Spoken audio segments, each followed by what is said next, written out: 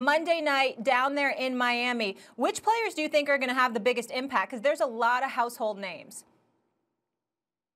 Listen, I think it's Justin Fields, either good or bad. I think Justin Fields is going to have the most on him. I think he's going to be asked to have another amazing game from the pocket, but then I also think that he has to have an amazing game with his legs and his athletic ability. I think what we also need to remember about Justin Fields is he's not only a great quarterback, he's one of the most elite athletes on the field, period. Out of all positions, he's a 4'4" runner, he's a 500-pound squatter, he's a great athlete, and I hope that he's healthy because I think that is a key for this game for Ohio State, for them to be in it, is he has to use his arms like he did, but he also has to use his legs because of the way Alabama's defense is going to play him. Let me tell you something, man, okay? That last part you brought up is where the problem begins. That shot he took from Skelsky, okay? That, by the way, I didn't think the man needed to be ejected for the second consecutive year from the. I mean, what the hell is he supposed to do? His arms were out. I mean, what is he supposed to do? Be like the Men in Black movie where your head shrinks into your body so you don't lead with your head or something? His arms were out, for crying out loud. How are you going to eject him from that game? College football sometimes gets on my last nerves with that nonsense. But I'll tell you this: Justin Fields' ribs were pretty hurt. Now, the man can throw. He's athletic. We get all of that. But you know where I'm going, Tim. Who's he going against? Alabama. Guess what? I don't care what he does. It doesn't matter. He's going down, okay? The Crimson Tide, Nick Saban and the crew, Mac Jones, who's going to be a first-round pick. I hope he falls to the Steelers, by the way. I hope the Steelers grab him. He last lady gets picked up by the Steelers because we know Ben Roethlisberger's on his last leg. Najee Harris running the football. Devontae Smith catching the football. Let me tell you something. Ohio State is big time. I have mad respect for them, but Justin Fields is not 100%. And those dudes are Alabama. All day, every day, wins the national championship Monday night. That's right, I said it.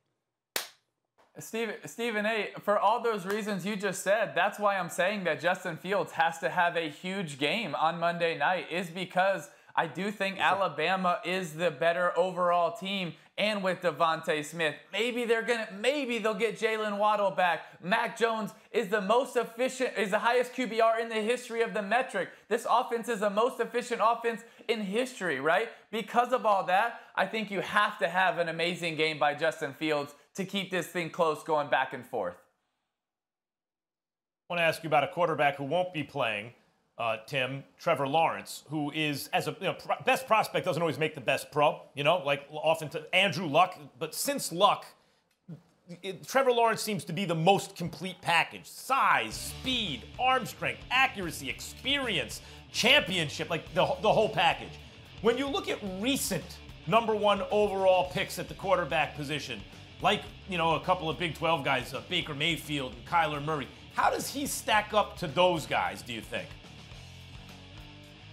I think that Trevor has everything that you want. You just named a lot of the attributes you would want in a first pick in the draft quarterback. I think he has all of them. The other things I would add is I think that he has a lot of moxie off of the field and the way he carries himself. I think he'll be able to lead an organization. I think he has all those things. I think if you're grading him, he probably grades a little bit higher than some of the other guys. But I totally agree with you, Max. It doesn't mean that you're going to be the best quarterback. I still think that it's important what team he goes to. Is it a good fit for him? Are they going to play to his strengths? Listen, I think Tebow did an amazing job of coaching this kid, and he's been put in a great system. And I think that he should be the #1 pick. But I also think it matters. The team needs to be able to protect him, to take care of him, to put playmakers around him, because it doesn't matter how good you are at quarterback. If you don't have a supporting staff around you, then you're not going to be successful. I think Trevor brings everything to the table, real quick, but I still think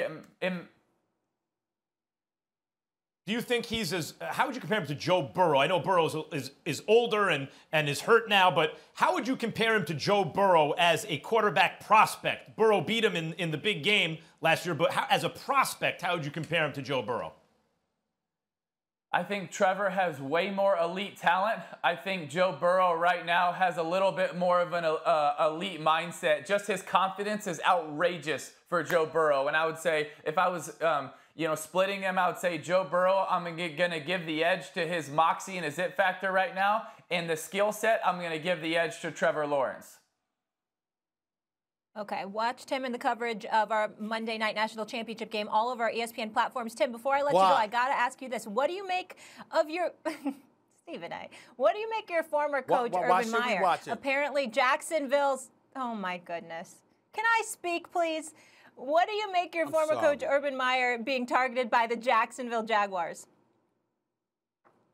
Well, Molly, I think there's a lot of people that want him in college and in the NFL, and we've had a lot of conversations, and I think he's sitting there listening, but I think it'll take a right job with the right opportunity to get him, but I think the Jaguars and a lot of other teams should want him because I think he's one of the best coaches to ever do it, and am I biased? Of course I am because he's like a father figure to me, but I think if there's a team that gets him, that can lure him away from being an analyst and a grandfather and a dad and a husband, which he's doing a great job of doing that right now, then they're going to get a great coach who I think is going to do a great job at wherever he goes, if he goes to it, takes another head coaching job. I will say this real quick, and I am not biased.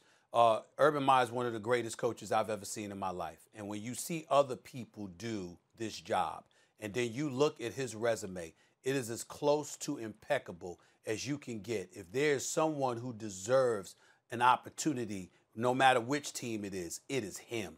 So I wish him nothing but the best. Thanks for watching ESPN on YouTube. For live streaming, sports, and premium content, subscribe to ESPN+.